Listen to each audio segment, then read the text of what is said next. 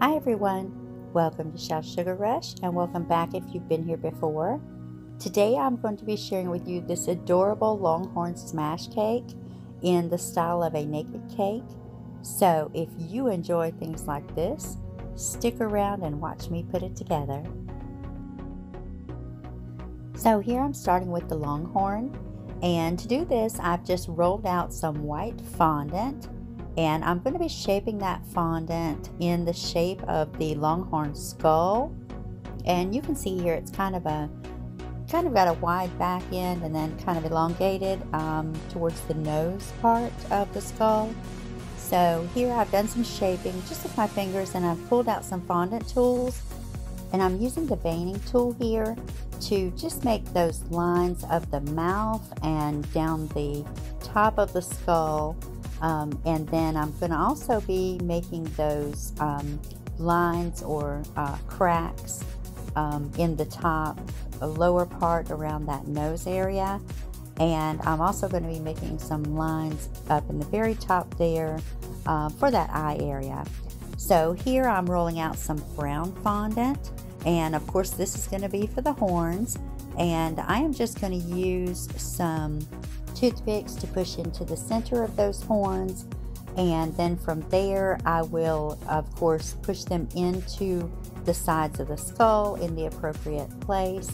And I'm going to just add a little bit of water between the two just to adhere them to the skull.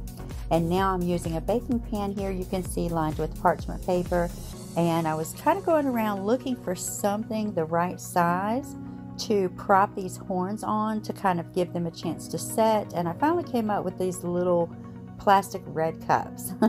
So now I'm going to use just some of my gel color in the little tray here with a little bit of water added to it to thin it out, and I'm just painting the brown onto those little cracks and lines that I have made in the skull, just to give it that more realistic look.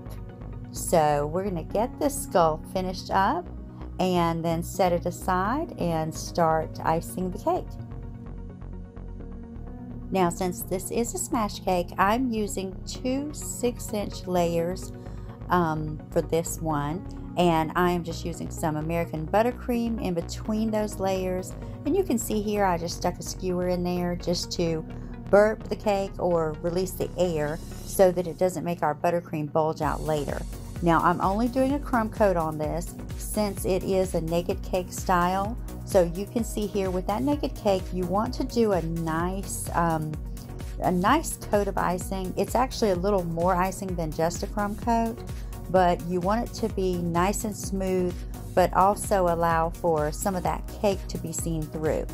Now here I'm placing the letter N on there for the initial that's going on the cake that I cut out earlier.